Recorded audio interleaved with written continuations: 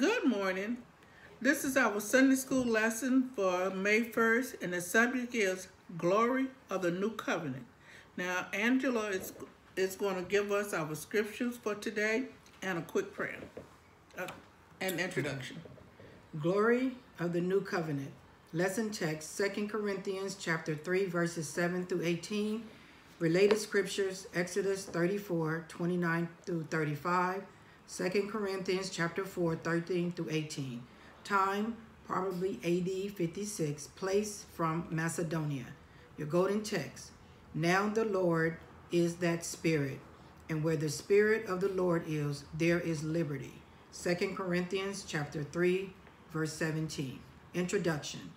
The old covenant that Israel was under was built around the Mosaic law that God gave to the Israelites in the wilderness after their exodus from Egypt. This law was binding until Christ came and ushered in the new covenant, which we are under today. The Jews were devoted to the law and cherished it. Under the new covenant, the law is still important in that it expounds on holiness, but we are not bound by it. There was a stark problem with the law. It demanded absolute adherence and obedience to its provisions. The law thus shows the people their sins, but it provides for atonement and forgiveness in only a limited way. It pointed ahead to God's ultimate solution for sins, but it did not provide that solution itself. The new covenant, however, set aside the old and revealed the fullness of God's grace and mercy. Since we could not satisfy the demands of the old covenant, Jesus fulfilled it for us and gave us a new covenant that reconciles us with God by grace through faith. The new covenant is not about keeping a set of rules, but about trusting and loving the Lord Jesus Christ. Most Heavenly Gracious Father, once again, Lord God, we just want to come thanking you first for just watching over us on last night, Lord God, and you woke us up early this morning. Father God, we just thank you for another day, Lord God. Right now, we ask that you would come into this Sunday school right now, Lord God. We ask that you would touch the teacher as she reveals your word to us right now, Lord God. Take her out of self, Father God. Father God, just continue to touch her, bless her, and then, Lord, anoint her with your words that you would have her to say this morning, and that someone may be saved and touched by your word, Lord God. We just thank you. We bless you. In Jesus' name I pray. Amen. Amen. Okay. Now we're going to begin with our Sunday school lesson for today. Now, as Angela was reading the introduction, I don't know, I was touched by the introduction and the prayer, even though we know she just prayed, but I am going to say a quick prayer of thanksgiving to Jesus for forgiveness, for fulfilling the old covenant. Lord, I thank you for the fulfillment that we could not do. I thank you, Father, for forgiveness. I thank you for the new covenant, Father. I thank you that you loved us so much, Father, and you knew that we could not fill that covenant. And I just thank you for fulfilling that, Father. Father, I just thank you today. I praise you today. I lift you up and I magnify you because I am so thankful. I'm thankful for Jesus for going to the cross, dying for our sins, and rising in our life. I thank you for the new covenant, Lord. Father, I thank you. I ask you to touch me right now as I expound on your word, Father. Give me the words that you would have me to say. In Jesus' name I pray. Thank you. Thank you. Amen. Glory of the new covenant. Now, the scriptures for today begin with 2 Corinthians 3, verse 7. But if the ministration of death, written and engraved in the stones, was glorious, so that the children of Israel could not steadfastly behold the face of Moses for the glory of his countenance, which glory was to be done away, how shall not the ministration of the Spirit be rather glorious? In other words, more glorious. For if the ministration of condemnation be glorious, glory, much more does the ministration of righteousness exceed in glory. For even that which was made glorious had no glory in this respect, by reason of the glory that excelleth. For if that which is done away was glorious, much more that which remaineth is glorious. Seeing then that we have such hope, we use our great plainness of speech, and not as Moses, which put a veil over his face, that the children of Israel could not steadfastly look to the end of that which is abolished. But their minds was blinded, for until this day remaineth the same veil untaken away in the reading of the Old Testament, which veil is done away in Christ. But even unto this day, when Moses is read, the veil is up on their heart. Nevertheless, when it shall turn to the Lord, the veil shall be taken away. Now the Lord is that Spirit, and where the Spirit of the Lord is, there is liberty. But we all, with open face, beholding as in a glass the glory of the Lord, are changed into the same image from glory to glory, even as by the Spirit of the Lord. Okay, so our lesson today, we see Paul. Now, Paul is explaining the Old Covenant and the New Covenant, and a way like comparing the two. Because what he's really trying to do, let people know that now you are no longer bound by the Old Testament. We are under the New Testament. And the reason being, no one could keep the old anyway. So why are you trying to hold on to something that you could not keep and cannot keep? Because salvation do not come from keeping a set of laws. And I thank the Lord for that. Because if so, we would all be lost. None of us, even Paul, even Moses, trembled when he received the Ten Commandments, because he knew he wasn't able to keep them all. But for whatever reason, the Israelites still think that they could keep them. In Paul's day, until Paul's day, they were still trying to hold on to that old covenant. Instead of being thankful that Christ had fulfilled it, and they was no longer under, but they was under grace. All they had to do was accept Jesus by faith, and they would be saved. But for some reason, they was trying to hold on to it. And that's the way people are. They always think something old is better because that's what they're used to. And sometimes we hold on to something because we think it gives us a little power and authority, because we can say, oh, I can do this. No. You might have kept 1 or 2, or you might have kept, it was 10, so you might have kept 9. But even if you kept 9, you're still bound for the 10th one whatever the 10th one that you broke, because we have to keep them all. And God, being so loving and so kind, knowing that we could not do it, he knew from the beginning that we couldn't do it, but he was just trying to point us to the one that could do it. And so the Old Testament did exactly what God wanted it to do, and it was to point us to Christ, to let us know that we're not able to fulfill it, but he had someone that was able and willing to fulfill it on our behalf. And we just want to say thank you, God, for Jesus fulfilling it. Now, what we said, Paul is comparing the old and the new. The old covenant was given to Israel in the wilderness after their exodus from Egypt. Now the law was binding until Christ came and ushered in the new. Yes, it was binding until Christ came. The new covenant is superior over the old. That's why they say the old covenant had glory, but the new covenant is more glorious. Definitely it was glorious because it was given by God. And if God gave it, there was glory in it. And there was nothing wrong with the old covenant, it's that people could not keep it. It did exactly what God wanted it to do. The old covenant is supposed to point us to God. Now the old covenant was the ministry of death, and it was carved and stoned, which was not bad. Now it was carved. I said carved. The word is not carved. Carved. I'm having a problem with that word. Carved in stone. But it was carved in stone, That meant we could not change it. It was nothing we could do because it was intended to stay until Christ came, and it did. Now, like I said, it fulfilled its purpose. It did exactly what God intended for it to do. It showed people that they could not please him on their own.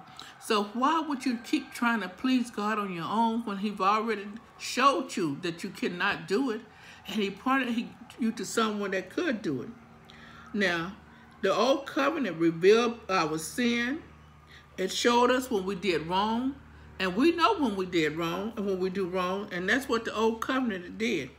And the old covenant was a ministry of death because it only condemned us, and it had no saving power. Now, the old covenant condemned us, and it condemned us to death. Why would you want to keep something that is condemning you to death when you have a choice of a new covenant that gives life and gives hope? Now, trying to keep the law is futile. No one can keep all the commandments of the law on their own. They need a Savior. We needed a Savior, and thank God he knew we needed a Savior. We know we needed someone to help us, and he did. He provided just what we needed. Because like we said, even if you kept most of the law is not divided into categories that we work on to get better. It is a reflection of God's complete holiness and righteousness that he requires from us. Now, the Old Testament, that was the reflections of God's complete holiness and righteousness. So we cannot do part of it and say we have done what God wanted us to do. No, we have to do the whole thing. Now, in terms of obedience, we were to keep it. The law showed us that the law was given as one unit, and to violate one is violating the whole. And we see there was no mercy when the law in itself, but there was condemnness to those who violated it. Everyone was guilty of violating God's perfect law. Nevertheless, no one can say that Moses' law is holy. No one, because it is holy in its own and righteous and good, but breaking it condemns us, and God will judge us. Now, we know one thing about the covenant, and that is that no one could keep it. So what Paul is only trying to do is point us to something new, something that would help us. And so we see when Moses went to the mountaintop to get the covenant. When he got the covenant, he came while he was getting the covenant. The people was already breaking the law. Now, while he was receiving the covenant from God, they was breaking the law. And the law said, thou should have no other God before me, and thou should not make of any graven images. What was they doing while the covenant was being given? And one thing we see that God told Moses, you need to go back down and check on the people because something is going on in the camp. So Moses went back down to check on the people, and that's what they was doing.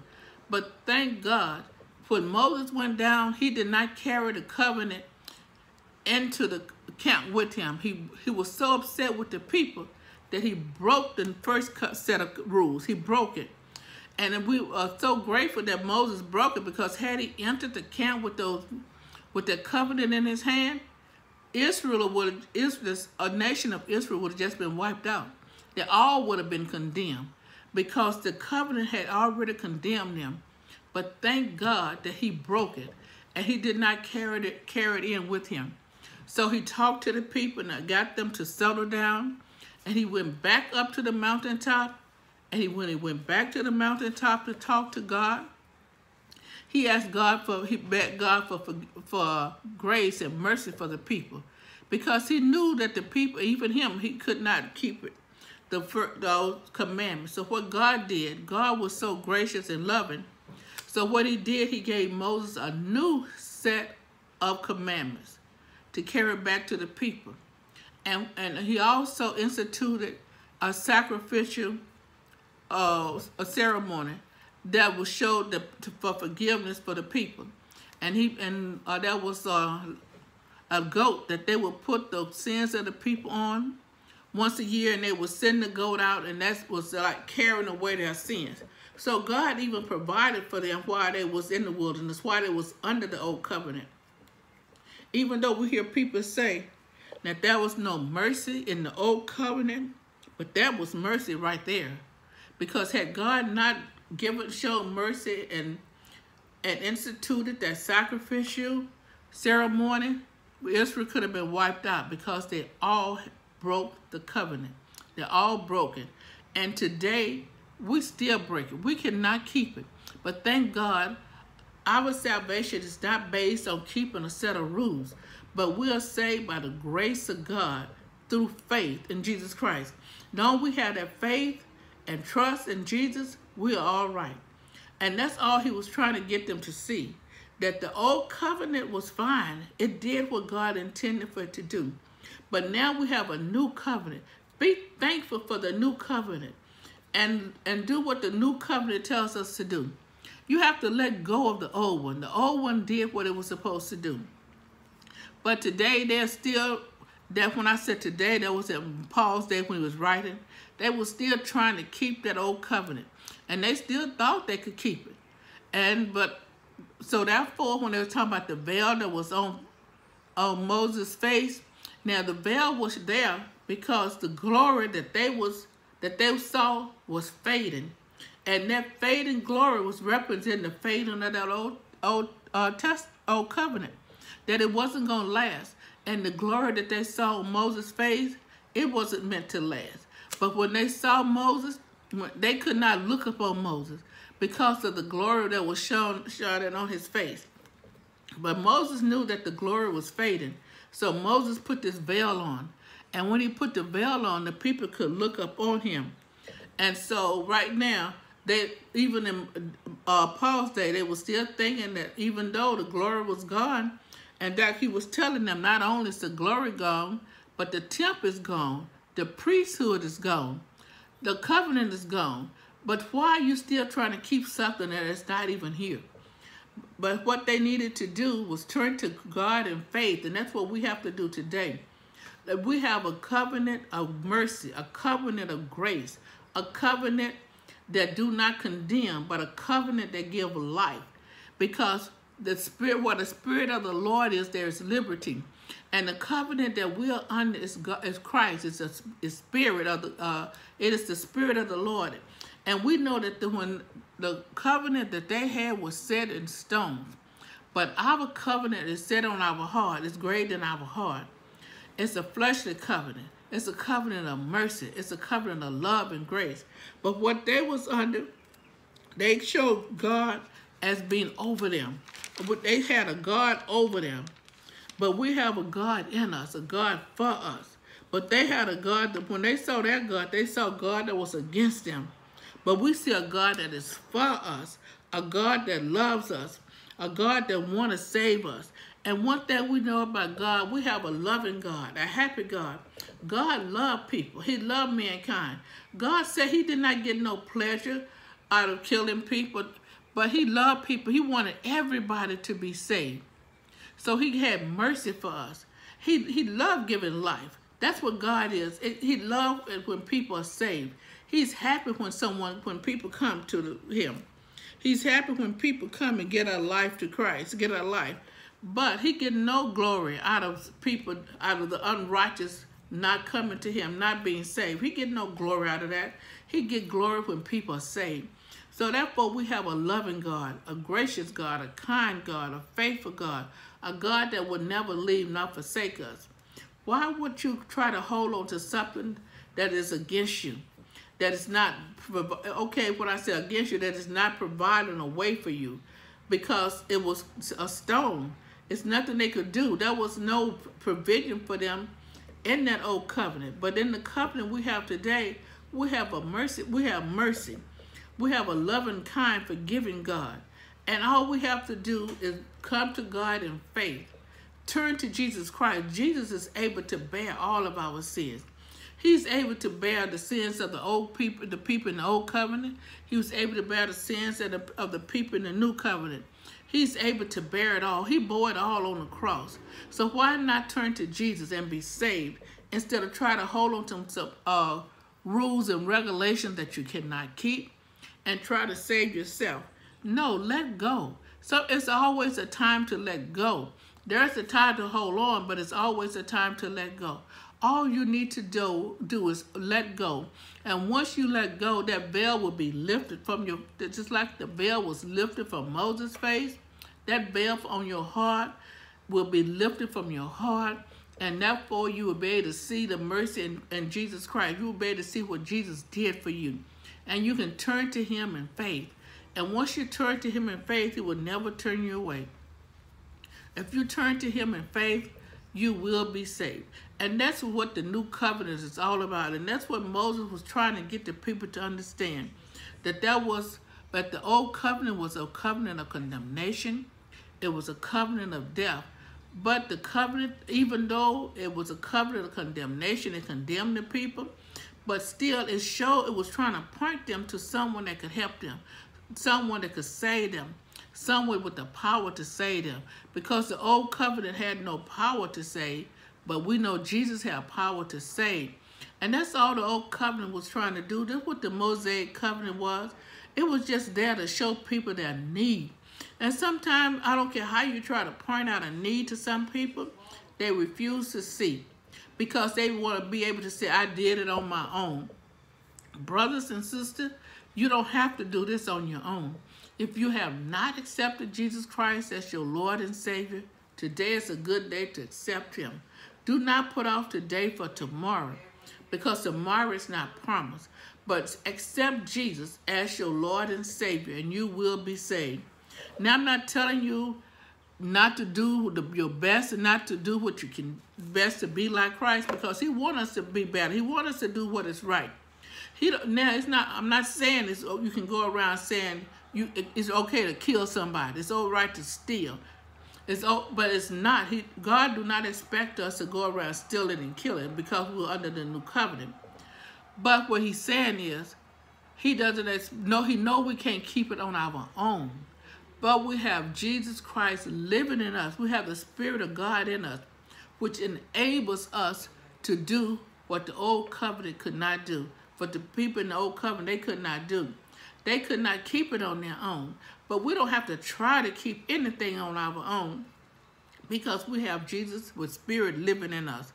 The Spirit that will help us and empower us to do the things that we could not do, as long as we're willing to try. So we have Christ living in us where they didn't have it. So accept Jesus. And then you don't have to worry about trying to keep a set of rules. But you want to keep progressing. Now you want each day to try to be better and better. And the way you do that is by looking in the mirror. Just like you look in a mirror and you see yourself when you're dressing. Now the word is the mirror that we need. We need to look in the mirror of the word each day. And each day as we look in the mirror, and we see Jesus, each day we should be becoming more and more like him. And that's what it means when they say from glory to glory. Each day we go from one degree of glory to another higher degree of glory. Because each day we should be becoming more and more like Jesus. And the only way we can become more and more like Jesus is by his word. To look in the mirror of his word.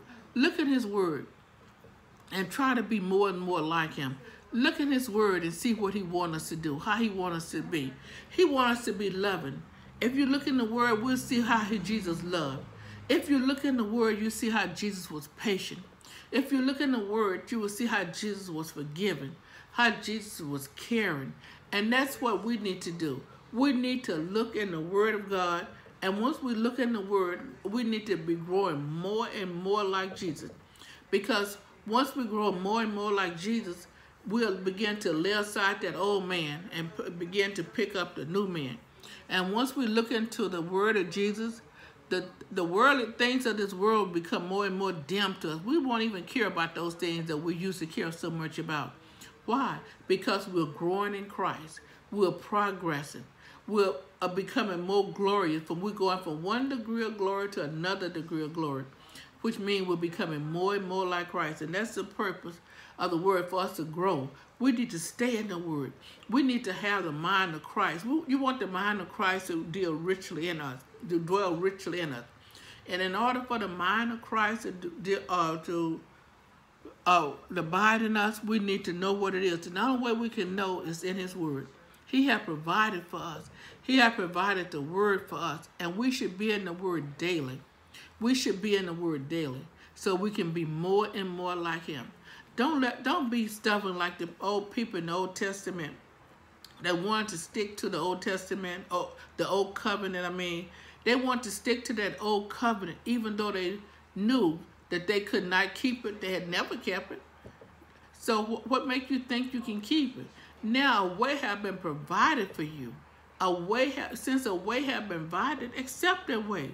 Accept that way, the new way, and go on with life. Stop trying to hold on to something you cannot do. Now we know there are things in the past that's good. We're not saying nothing was good about the Old Covenant. We're not saying that because, just like I said earlier, no, we should not steal, we should not kill, and we should not have no other God before God. Now, God is one. He's the only real, true, and living God. But what he's trying to get us to see, I don't care what the Old Testament say, you cannot do it on your own. He's not saying you can't do it, but he's saying you can't do it on your own. But he provided a way. He sent his only son to us. He sent his only son to die for us. Why? Because he loved us so much. Just like I said, we have a loving God, a happy God. And what makes him happy is to see men saved. He wants men to be saved. That's why he sent his son, so we can be saved. And every time someone is saved, he is happy.